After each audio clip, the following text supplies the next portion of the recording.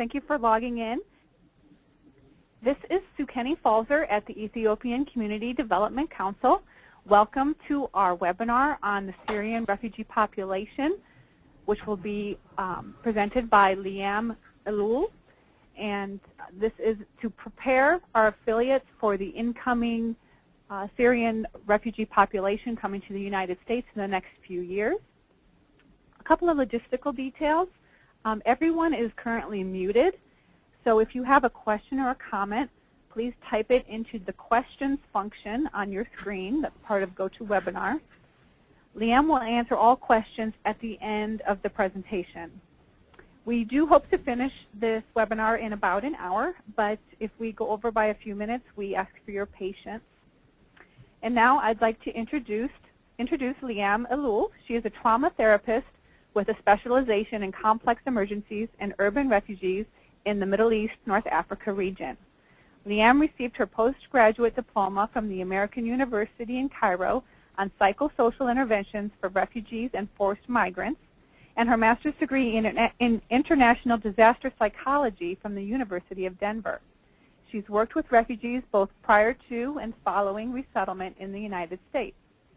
Liyam has worked largely internationally with international NGOs over the past decade, including in Egypt, Syria, Oman, Ghana, and Jordan, and has published on the impact of culture on the experience of psychosocial distress, as well as program development. In Syria, she worked with UNHCR Damascus, piloting a psychosocial program for the organization as the monitoring and evaluation focal point. Liyam is currently a psychotherapist trainer and clinical supervisor with the Center for Victims of Torture in Amman, Jordan. We're very pleased to welcome Liyam, and at this point, I will turn it over to you. Hi, good afternoon, everybody. I am going to jump right in. So I'll be presenting a bit on the Syrian refugee population currently across the Middle East, but specifically in Jordan because that's the group that I have the most contact with. So I'm going to give a little bit of background on Syria. So if you could advance. So as most of you probably know, in March 2011, protests in Daraa in southern Syria sparked events which led to an ongoing conflict. Syria is a remarkably diverse country, which has been part of what's been prolonging the conflicts. In ancient history, due to its position in the Levant and on the Mediterranean, waves of invaders swept through the area, leaving a variety of ethnic and religious pockets which remain to this day. In addition, the geography in the country ranges from mountainous and very green to river plains to desert, resulting in a variety of livelihood options. So you have people who are agricultural, who are pastoral, who are industrial, who are urbanized, and a large proportion of the population lives along the coast and in the cities, particularly in the west of the country. Most of them are urbanized and educated. You can see on the map kind of a depiction of how varied the population is. So a little bit of background on the politics. Syria is currently an autocracy, although it does maintain a semi-elected council and the president. In modern times, it was part of the Ottoman Empire until the end of World War I, and then was colonized by the French until the end of World War II. There were a series of unsuccessful governments until a nationalist coup resulted in the current regime under the Assad family and the Ba'ath Party. Until the current conflict, Bashar al-Assad was the son of Hafez. He was generally considered to be an improvement over his father, although there were still muhabarat, or secret police, all over the place. They're very powerful. Disappearances for anybody who was against the government continued to happen. Torture was reputed to be happening, and criticism of the government almost always led to arrest and detention. Okay, can advance.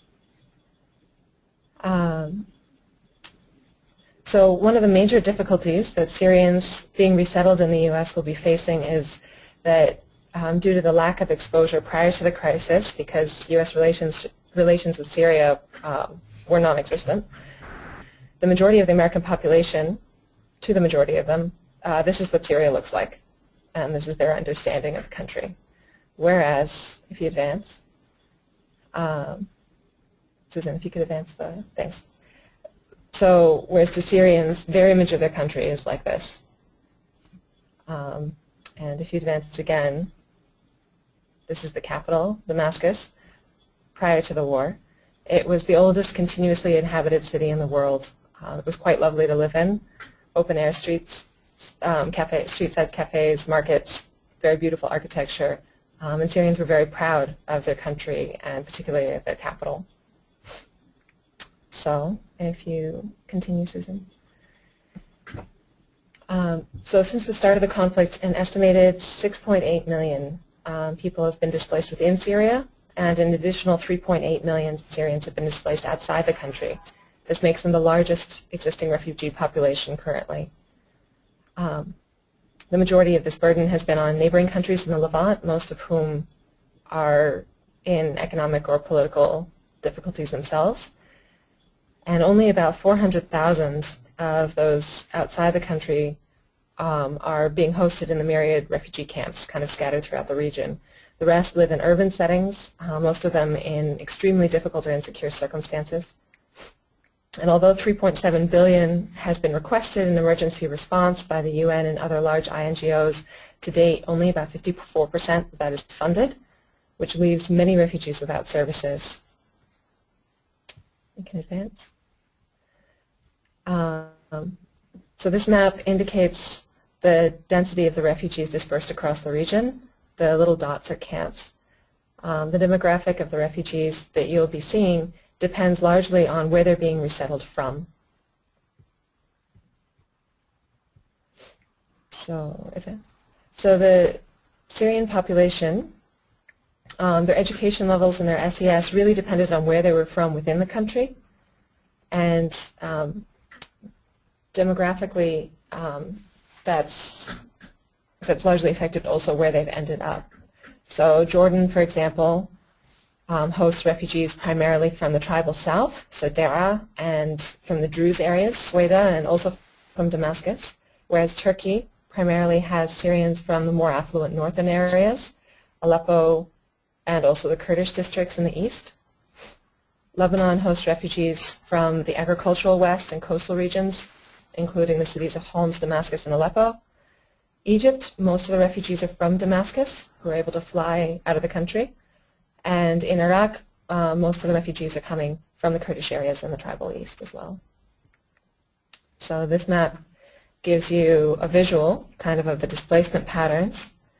And I'm going to give a brief summary of the countries that the refugees are in, the major asylum countries currently. So starting with Jordan. It's estimated that there are nearly 1 million refugees in Jordan, although only about 600,000 are actually registered. So 80% of them are in urban areas, and many of those are not registered. So the 20% who live in the camps along the border, the most famous of them in Zaatari, are all registered. So when Syrian refugees come across the border, the Jordanian border police kind of herd them onto buses and drive them to Zaatari. Most of them get registered in Zaatari, but the conditions are not great, and so a lot of them end up leaving and decide to take their chances in urban areas. Approximately 19% have arrived illegally, and those who do register in the camp and then move to an urban area without a Jordanian sponsor are considered illegal and don't have access to services even in urban areas usually. So this map gives you an idea of where the Syrian population is currently residing in Jordan, although honestly this is quickly changing due to the current situation. Many Syrians are feeling unsafe close to the northern borders due to threats of ISIS attacks after what happened with the Jordanian pilot and increased involvement from Jordan, so many of them are moving to Amman or moving further south. Just a brief bit on Zaatari. The camp was established in July 2012.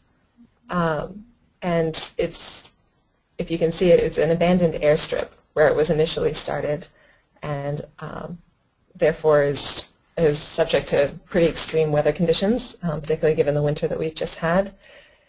It initially looked like a refugee camp that you see in photos with tents and whatnot, but it's really developed in the last 2 years. At this point, it kind of feels like a city. It has its own economy.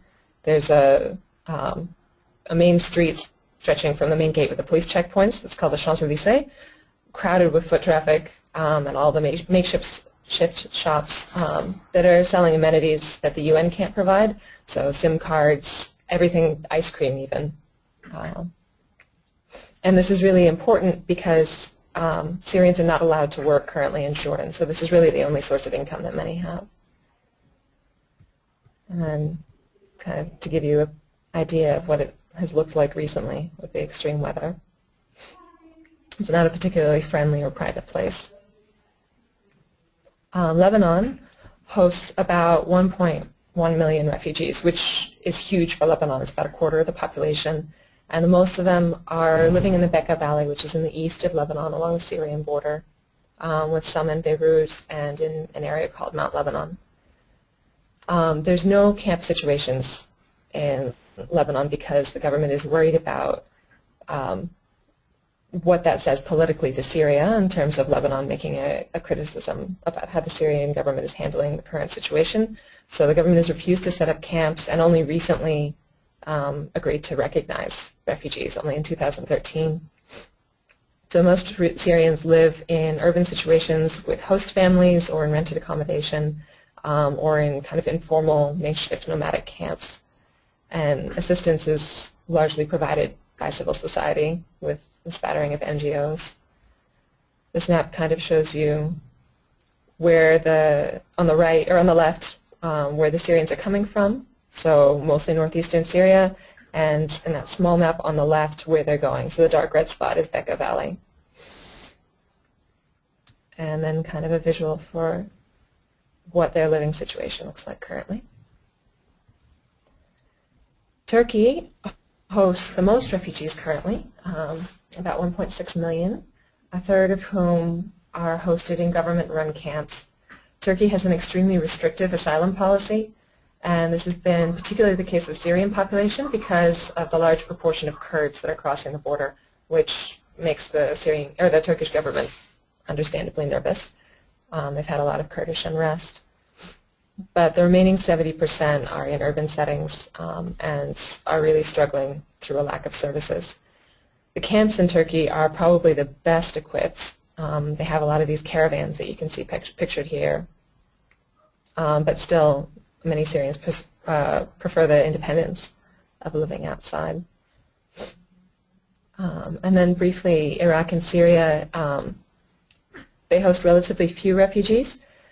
In Iraq, most of them are from the tribal populations in eastern Syria, and they're mostly in camps along the border. The Syrians in Egypt are notable because they live almost entirely in urban settings and are probably the most vulnerable of all the populations. Under Morsi, there was considerable support being provided, but this ended with the change in the government recently under Sisi, and Egypt in the last 6 months has been accused of illegally detaining and deporting Syrians. So any Syrians coming from Egypt are probably going to have a high level of anxiety and trauma. So for all refugees in countries of first asylum, which is the first country that they go to after they leave their own, there are 3 options. So there's local integration in that country of first asylum, there's repatriation to their home country, and then for about 1% of the most vulnerable, there's resettlement. So currently, it's estimated that almost 400,000 refugees in these 5 main host countries I just talked about are in need of resettlement. Only about 60,000 places have been offered since the start of the crisis, which is about 1.7% of the current population displaced outside of Syria. And most of those places have been in Europe, in Germany and Sweden. Those are just the places offered. That is not the total number of those who have been resettled so far. However, this year, thankfully, the number is expected to rise in the U.S., and so you guys are going to be getting a whole bunch of folks. If you advance, the U.S. government announced that it's going to take 10,000 refugees, Syrian refugees, in 2015, which you all probably know is only a seventh of what we usually take annually, but it's still a great move forward. One problem, though, is that the applicants for DHS are going to have to apply or do interviews in Amman or Istanbul. So this is really going to limit resettlement from Lebanon, Egypt, and Iraq currently. Most of the folks we'll be seeing will probably be coming through Jordan or Turkey. So if we look at who is being resettled, UNHCR usually resettles the most vulnerable populations. And by UNHCR standards, this means female-headed households, survivors of torture, the elderly, those with extreme medical conditions that can't be handled in a country of asylum, and then also those who are facing ongoing persecution in the country of asylum. So for example, we have a case currently of a man who's homosexual and gets continually raped in Jordan because of the way that he presents. So he's a case for resettlement. This means that the need for services is extremely high. The interesting fact is that the population is slightly skewed for those coming from Syria because a lot of the single mothers or female-headed households that have been offered resettlement have been refusing because they have husbands that are still fighting or who have disappeared but they believe are alive and that they don't want to be separated from. So this means that it's going to be a slightly different population that you're going to be seeing. Also, many Syrians that have been offered resettlement by UNHCR, and many of the Syrians that we've been seeing really want to go back to Syria. They don't want to be resettled necessarily, and so there's been a high rate of refusal, which has been very interesting with this population. I'm going to talk a little bit about some of the symptoms that you're probably going to be seeing. So most of the, well, all of the refugees are victims of war or other violence. Most of them have experienced threat to self or close others. And the most common things that we've been hearing is that they've witnessed bombings. We have a lot of people who are afraid of planes. When they hear the sounds of planes, especially children, they often get a startled response or extremely afraid. Many have been exposed to injured or dead bodies, and we have a proportion that have also been exposed to chemical attacks. There's also been a significant SGBV experience among the Syrian refugees, both male and female. This particularly happens in detention, especially for men, and it's extremely stigmatized. A lot of people aren't talking about it until later on in therapy, but one of the other things that we've been seeing is a lot of early marriage of young women in an effort for their families to protect them. So they've been marrying them very young in their early teens, and this results in SGBV as well. And then increased domestic violence when you have a population that's under stress, a family that's under stress, particularly in instances where the men can't work. So for example, in Jordan, so they're home and there's a lot of anxiety and pressure, not a lot of resources, and sometimes actually women become increasingly empowered because they're the ones who can more easily work illegally. So they, in a highly patriarchal society, suddenly have a woman who's the one who's earning the money. This often results in an increase in domestic violence, and we've been seeing that here, and you can expect to probably be seeing that in the U.S. as well. So some of the common effects of trauma among adults are depression, anger, tearfulness, anxiety, what we call flat affect, so this numbed out emotions, social isolation, which is notable in Middle Eastern populations where socialization is very important. Sleep disturbances, particularly insomnia and nightmares, both among adults and children. Difficulty concentrating and focusing. This is going to be something that would be good for your staff to be aware of, because sometimes you're going to tell somebody something and they're going to need to hear it over and over and over again for it to sink in, not just because of the newness of the situation, but they're having difficulty creating new memories and focusing their attention enough in order to create that memory. There's a lot of impaired daily functioning, so people who can't get themselves out of bed, shower, dress, they can't cook, they can't take care of their kids. You have a lot of physical pain, both from actual injury, from torture, and then also a lot of psychosomatic symptoms. It's more socially acceptable to display physical pain than to display mental pain. So you often get headaches or stomach aches or back aches that are indicative of a lot of emotional distress. and then, as I said, domestic violence. With kids, we're seeing a lot of aggression and hyperactivity, which is generally more common in boys, not exclusively, and then a lot of withdrawal and isolation, more common in girls. We're also seeing a proportion of bedwetting and nightmares, also sleep disturbances. So some of the challenges that Syrians are going to be facing is that they come from an old and culturally very rich and respected heritage. There's a lot of pride in where they came from, a lot of dignity, and now a lot of disillusionment for what they've lost.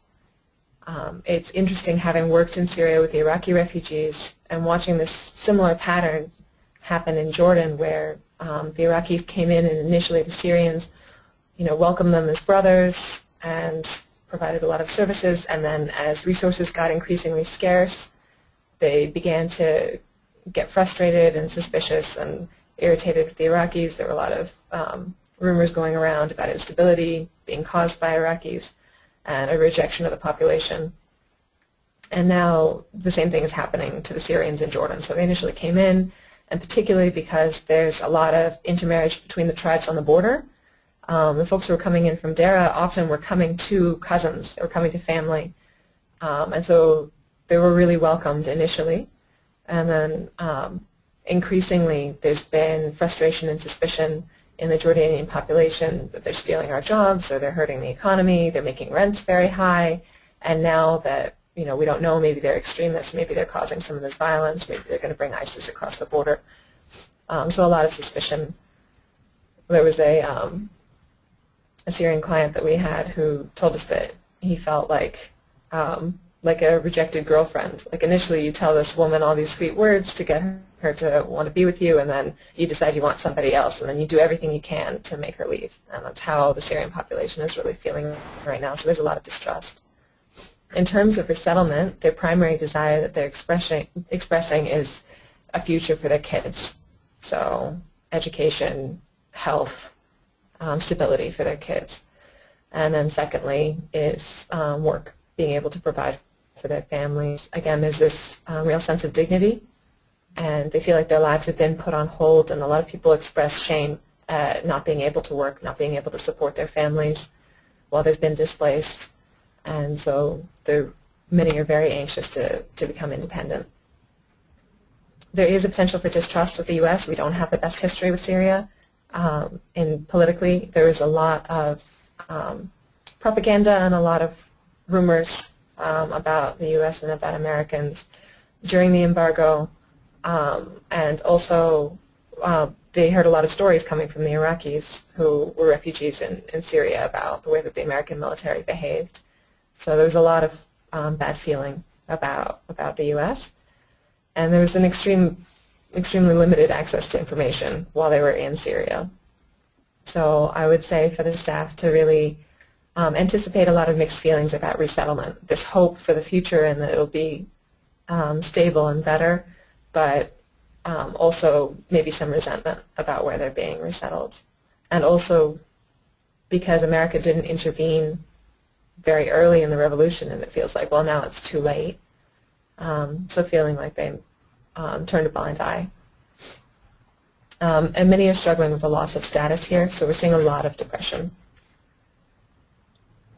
As for partners and services, because your offices are scattered across the U.S., I don't know specific partners, but in terms of things to look for, education and structured activities for kids, both in terms of helping them to integrate, but also it's the best thing you can do for trauma for kids is to structure their lives again and to create a structured and safe environment for them to be in.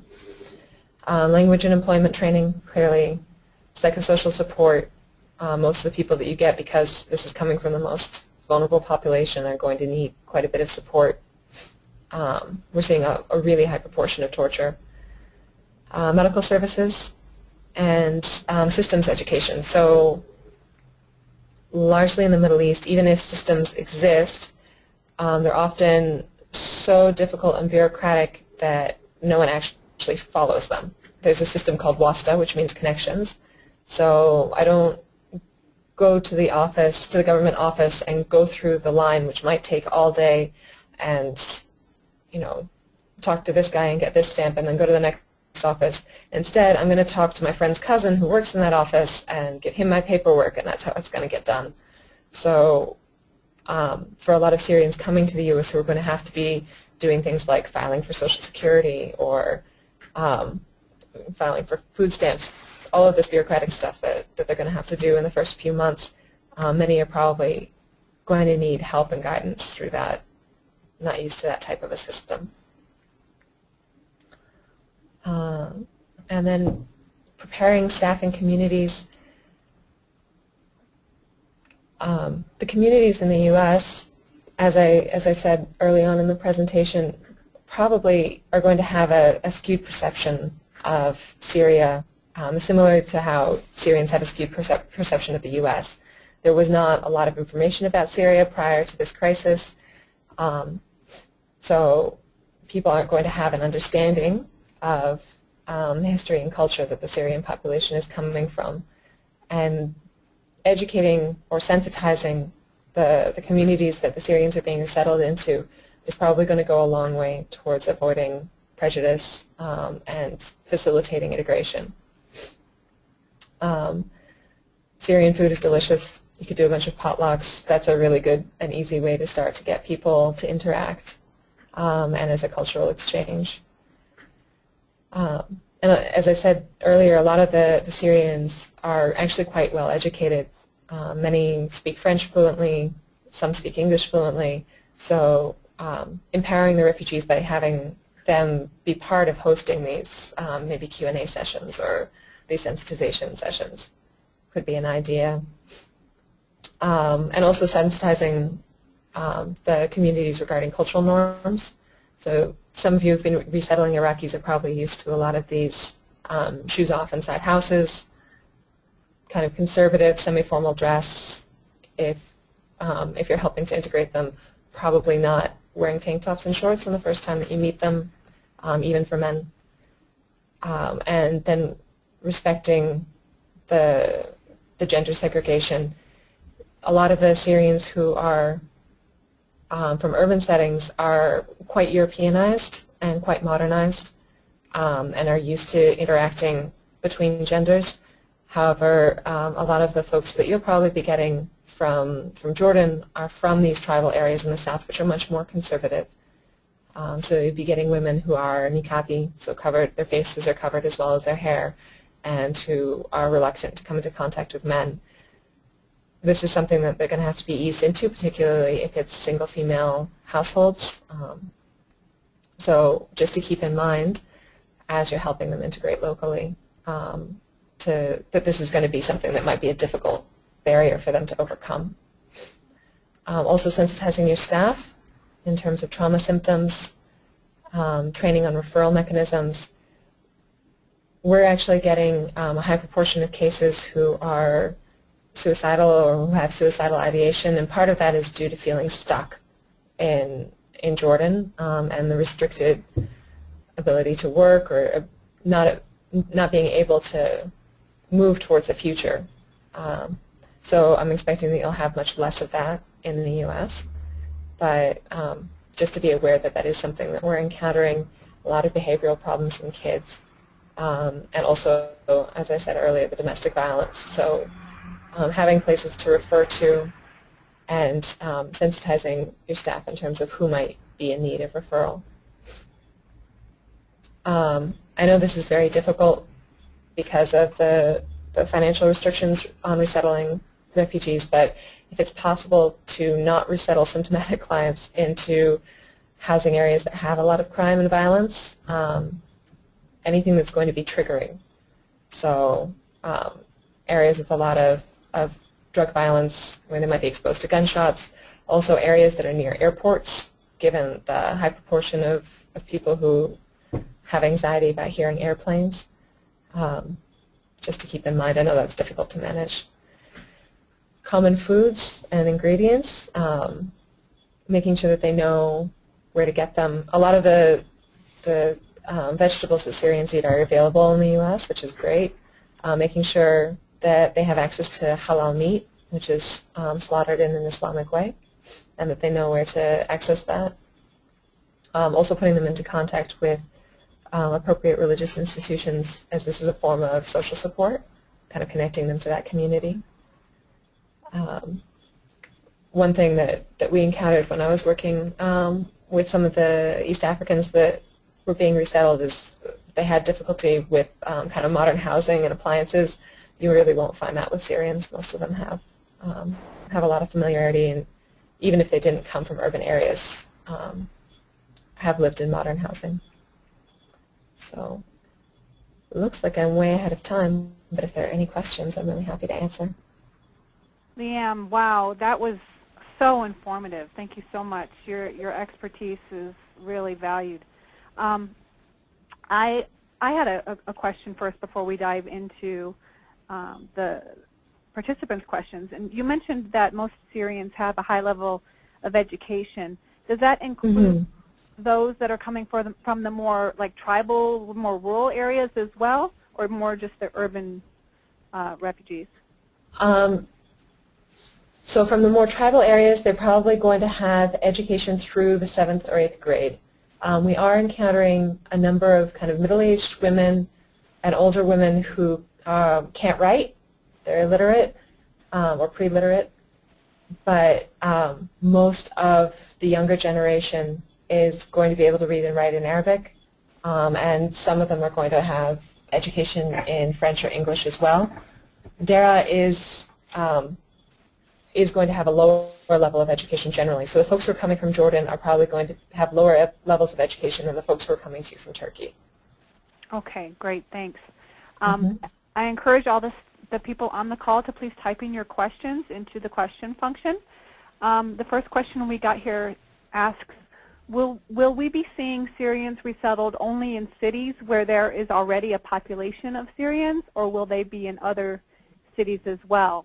Liyam, I don't know if you may not have any information to answer that question. I don't know that. My guess is that they're going to be resettled wherever there are places to put them, because there's so many of them coming in, but I don't have a solid answer to that. Yeah, and my 2 cents from what I've been hearing from various meetings and whatnot is that the State Department really doesn't know yet where the Syrians are going to be asking to go, or if there's going to be a lot of U.S. tie cases or not. Obviously, if they're U.S. tie cases, they'll go to the place where that U.S. tie is, but the non-U.S. tie cases are going to be generally spread out among the different networks across the country. So I expect that they'll probably be pretty spread out, and will probably be in areas where there may not be an established Syrian community yet. One thing about the, go ahead. Sorry, because of the difficult relations between the U.S. and Syria, as far as I know, there are relatively few U.S. tie cases coming in. There are some, but not that many.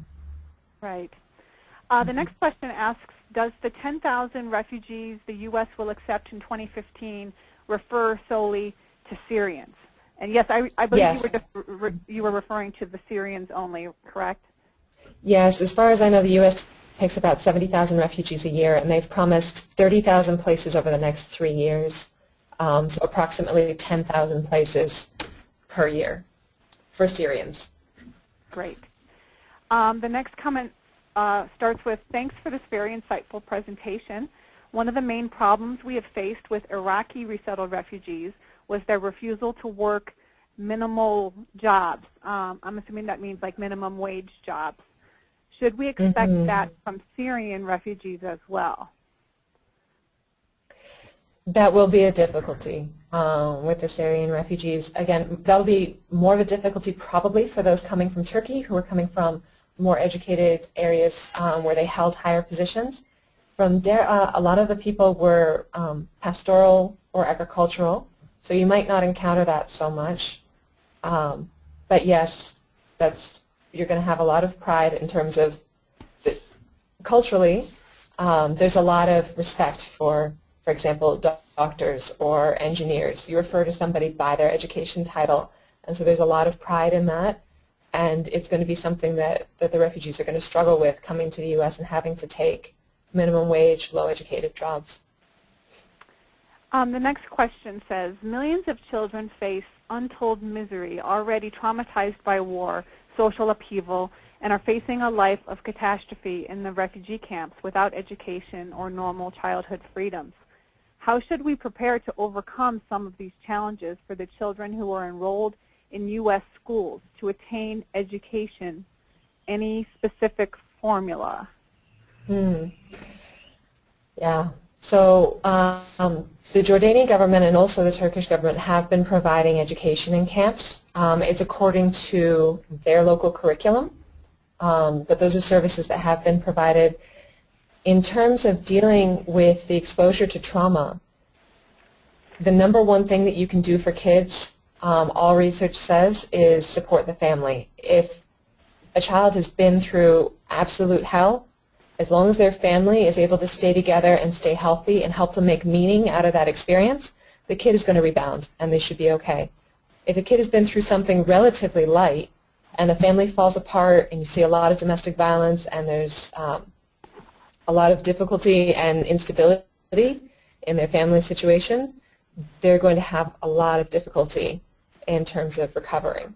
So honestly, and this is one of the issues that I personally have with the American resettlement system, is that we tend to bank on the kids, and without realizing that if the family falls apart, the child is not going to be able to thrive usually.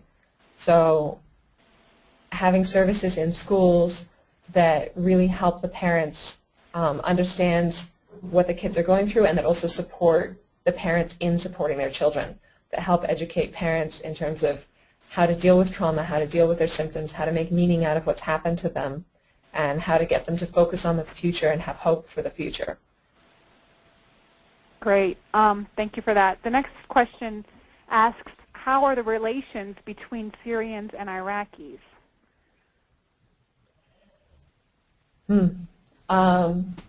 I guess maybe they're referring to in the U.S. specifically, but I don't know if you could refer to either. So historically, Iraq was looked at as kind of the heart of Arab civilization. Even under Saddam, they were considered to have the best education system and kind of the most advanced society. So Iraqis see themselves as more advanced and better educated than Syrians, and some Syrians also see them that way. That might cause some strife between the groups, although honestly you're probably going to get more friction between, or more difficulty between Syrians and the local population in terms of trying to integrate because of the language barrier. So you might see a lot more bonding between Syrians and Iraqis, also due to common adversity experience.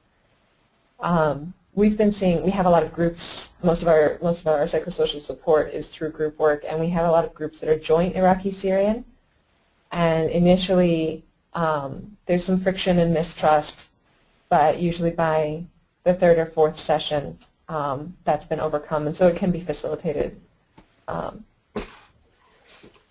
Okay. I think maybe part of that question comes from most of our sites don't have Syrians on staff, but they may have Iraqis on staff or Iraqi interpreters, and maybe it's just to make sure that there won't be any sort of friction if there's an Iraqi interpreter or case manager assigned. So it sounds like that shouldn't be a problem. No, that shouldn't be a problem. One thing to be aware of with the interpreters, though, is that it's a very different dialect. Iraqi and Syrian, I mean, they can understand each other, but a lot of words for things are different. So in terms of helping your Iraqi interpreter, just understanding that it's going to take them a little while to get used to a Syrian dialect, and that the interpretation isn't going to be 100%. So there may be some cultural and linguistic differences, and there may be some prejudice. I've encountered this before with previously resettled populations than helping newly resettled ones. There's there's sometimes some prejudice coming from the interpreters. So just to be aware of that. There's a question along those same lines asking what dialect is most similar to the Syrian dialect? Lebanese, depending on where they come from. If it's the north or west, it's going to be Lebanese. If it's the south or east, it's going to be Jordanian because it's more of a Bedou dialect. And the tribes are more similar. We have a question, is there structured ESL and cultural orientation being provided in the camps? No ESL. Usually the U.S. does a cultural education. When people have been selected for resettlement, there's usually a 3-day kind of cultural orientation bit done by the U.S. government. I've had a lot of mixed reviews about that. So some people found it helpful, some people didn't. I think it really depends on who's doing the cultural orientation, but it's pretty basic. A lot of what people are going to be coming in with are biases from TV and from movies, and even that's probably going to be a little bit limited because Syria had an embargo on a lot of Western TV. They did get some, but not that much. So that is something that you're going to be working with. That said, there's a lot of familiarity with European culture, particularly French, and a lot of more educated Syrians went to Eastern Europe or to the UK or to France to study. So it really depends on who you're going to get. If you get folks from the cities, a lot of times they dress in Western clothing. If you get folks from Daraa or from the south or east, they're going to be in jalabiya, so the long white robe, the men will, with the keffiyeh, it's the red and white checkered cloth over their head, and a lot of the women will be, most of the Syrian women will be in long button-down jackets that reach the floor, whatever their house dress is. You mentioned some women may also have their face covered. Is that correct? Yeah, from the south. Most of the women that we've been seeing don't, but from the south, you're going to get probably about 15 to 20% who wear niqab. I don't know if they will decide to continue wearing niqab once they're in the U.S., but they are wearing them in Jordan. Okay. We have a question. What is the average family size? Larger, smaller, or about the same as Iraqis? Probably about the same as Iraqis. From the more educated populations, probably about 3 kids, parents and 3 kids.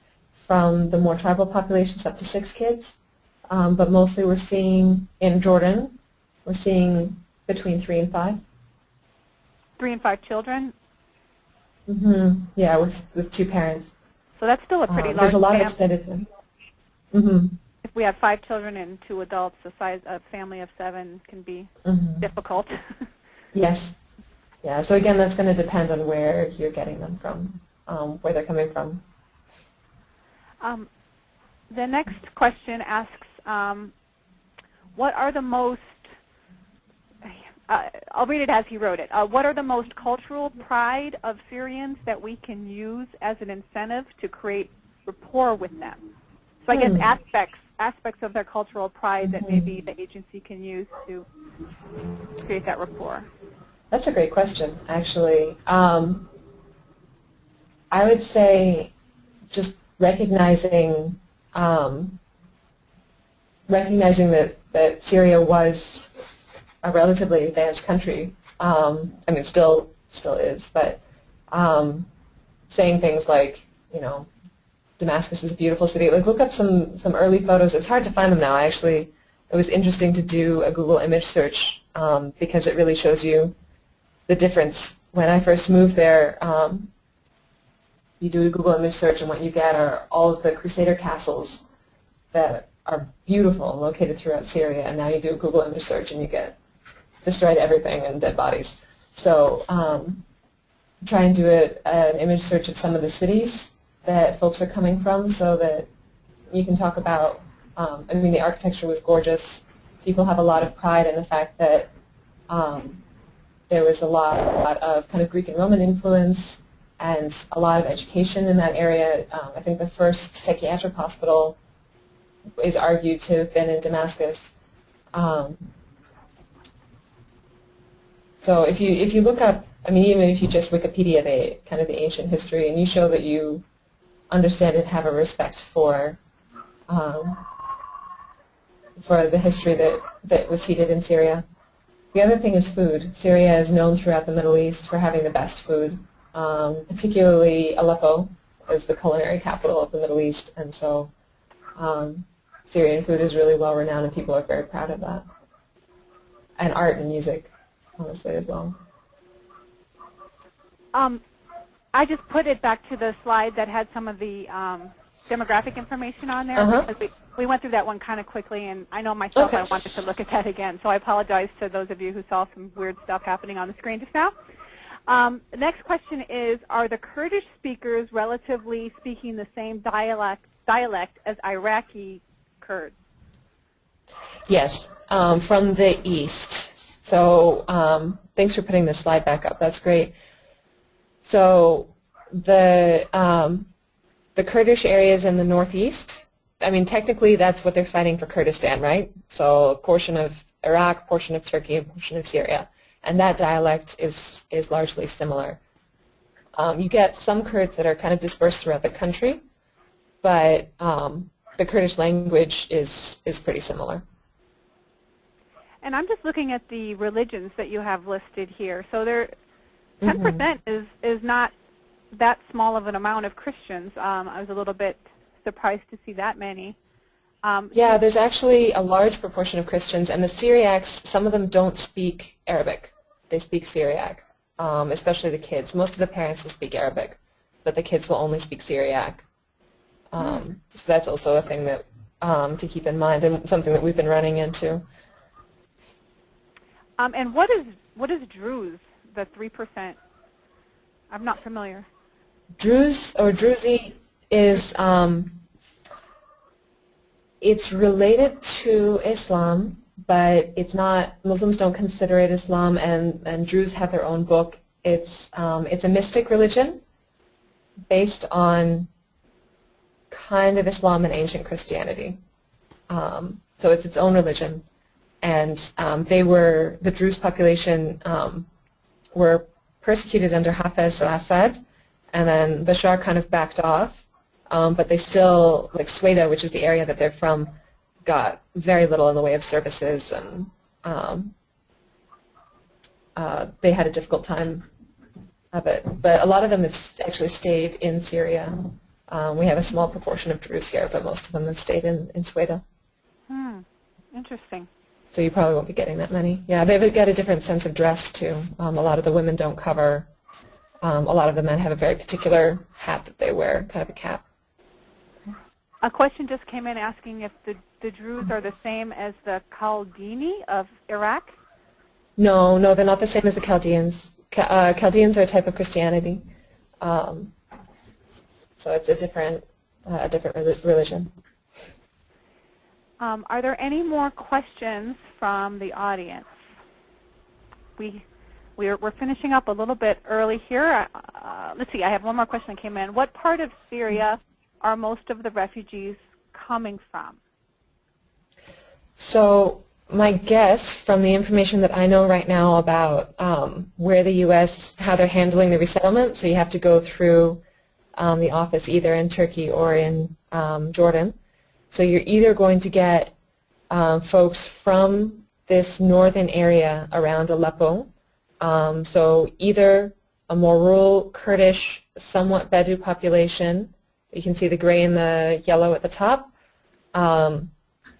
or a more educated urban population from Aleppo or Idlib, or you're going to be getting from Jordan a more pastoralist Bedou group from Deraa and the south, some from Damascus, so again some urban, often from what they call Reef Damascus, which is the outskirts of Damascus.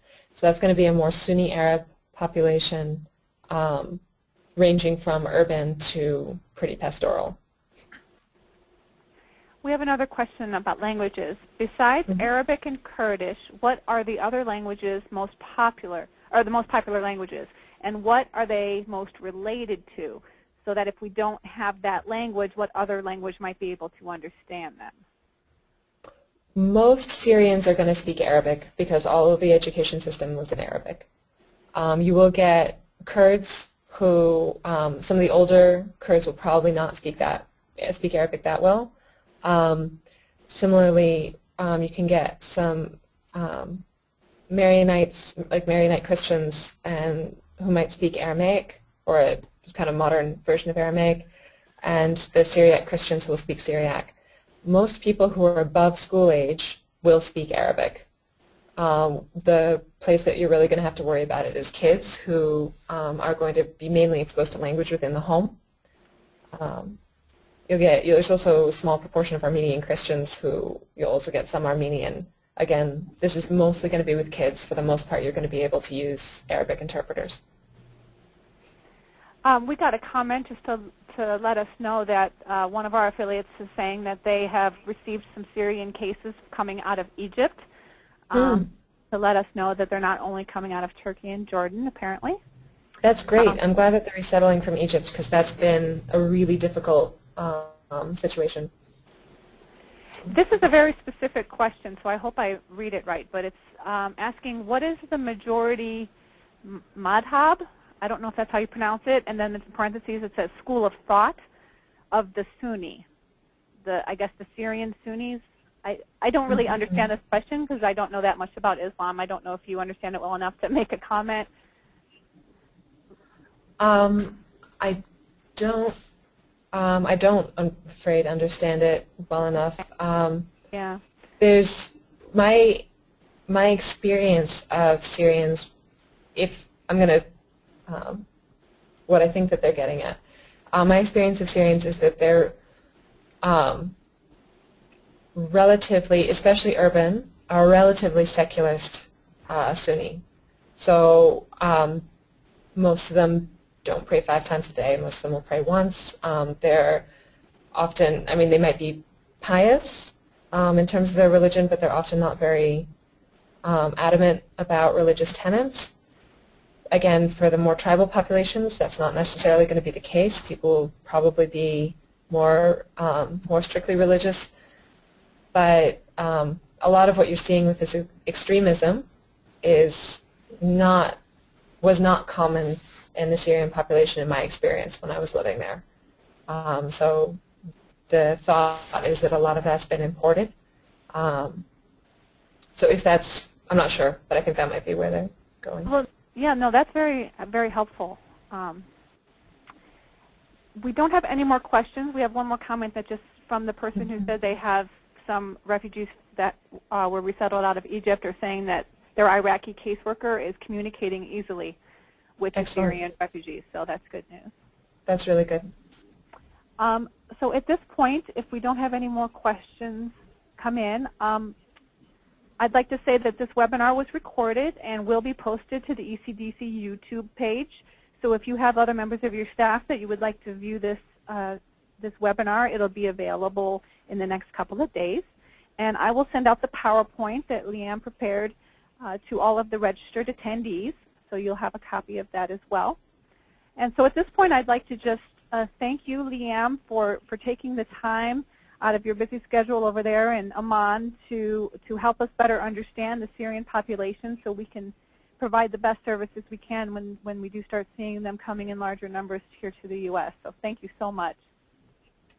Absolutely, and thank you guys for all the work you're doing on the ground there to help them integrate. It's a hard job, and I'm very appreciative that you're doing it. Okay, so that ends the webinar. Thanks so much, everybody. Bye-bye.